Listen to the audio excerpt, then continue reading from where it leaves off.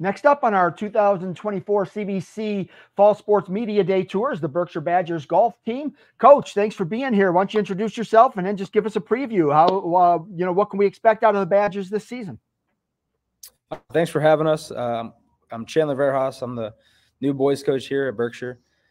Expectations this year, I expect the boys to compete each and every day, try to get better, and just try to enjoy the time we get to have on the golf course. Yeah. I thought Dave List was going to coach that team until the end of time. Apparently, finally stepped aside. He did a nice job out there.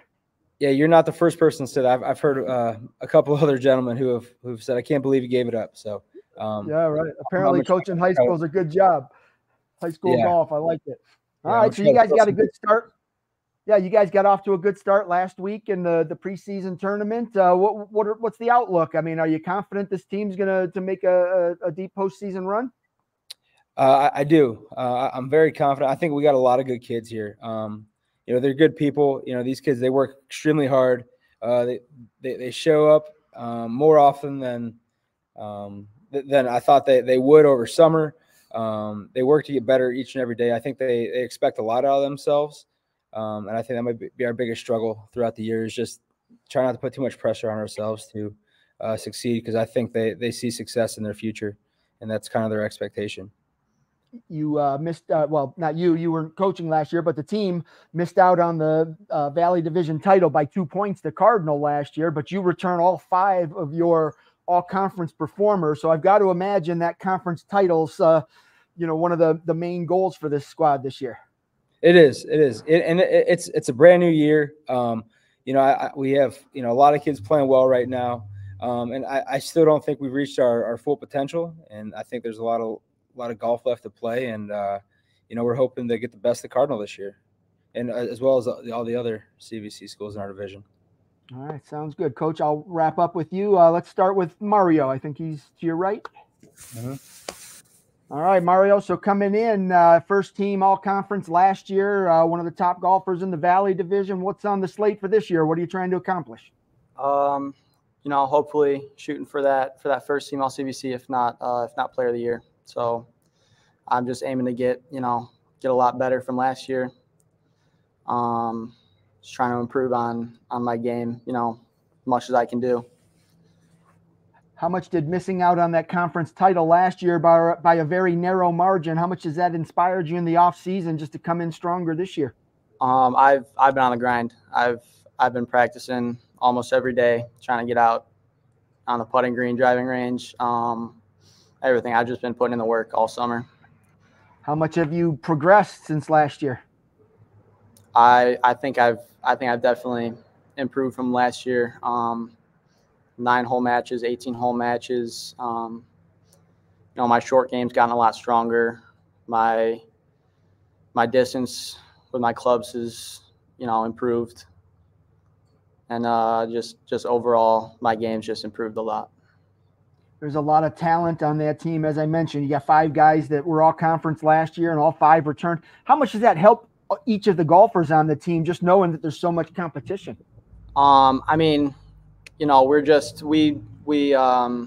chemistry is very, very good this year, if not better than last year. We've got a couple of freshmen coming up that are pretty solid, that help the team chemistry a lot. Give me a golfer on the team that you think is going to have a big year and why. I think Trent Hornak is definitely gonna shine this year. He's improved a lot since last year. He was in 9-hole matches, he was barely breaking 40, and now he's consistently low 40s, high 30s. Outstanding. All right, good luck to you this season. Let's go over there to Jake. Thank you.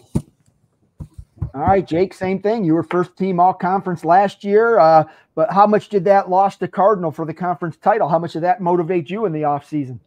Oh, it definitely motivated me for sure. I mean, I didn't play as much as I wanted to in the offseason, but I'm looking to come back stronger this year for sure. Definitely, I'm not liking where I'm at right now, but I'm definitely improving for sure.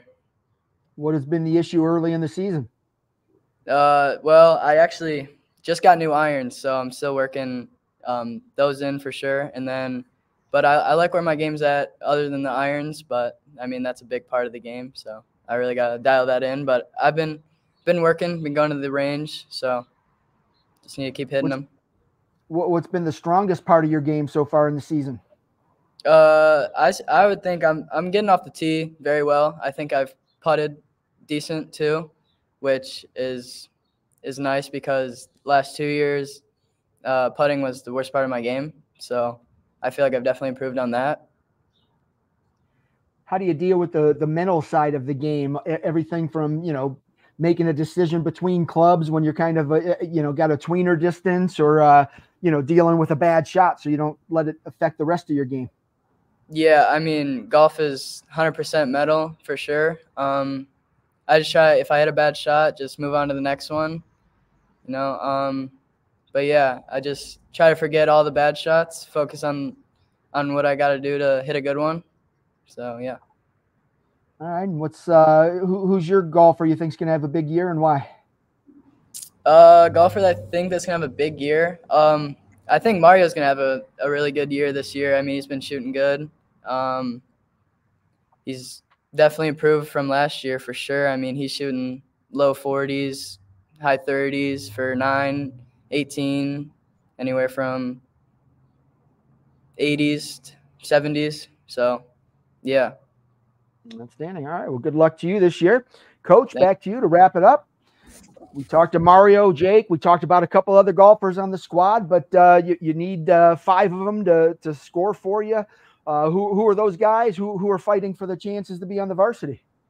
We don't have a locked in 6 right now. I'm kind of letting the cards fall where they do, and seeing how the kids play. To outside of these 2 guys here, Trent Hornack, he's off to a really hot start this year. Aiden Pollock, he's been solid in each round he's played. We got a young freshman named Angelo DiCarlo. He's played in all of our varsity matches so far, and Angelo, he's dropped about 15 shots since the start of the summer, and he's really coming around. We have a couple other guys in the mix, Seth Kellogg, Gavin Hipp, and Evan Pollock, to kind of round out the guys that are filling those 5 and 6 spots right now. When you look at this squad and the potential it has, the one thing you don't have is time. I mean, once you guys start playing, you're playing tournaments and matches almost every day. You don't have a lot of time to work on things. So how do you fit that in? Just to, if a guy's having some trouble with his irons or his short game, you don't have a whole lot of time to work on it. How do you get them mentally prepared for that challenge? As a first time I've coached golf, I'm trying to figure things out still. And that's something I'm kind of working through. And I know we have an invitation tomorrow, and then we have 3 days off where I'd like to fully take advantage of those days.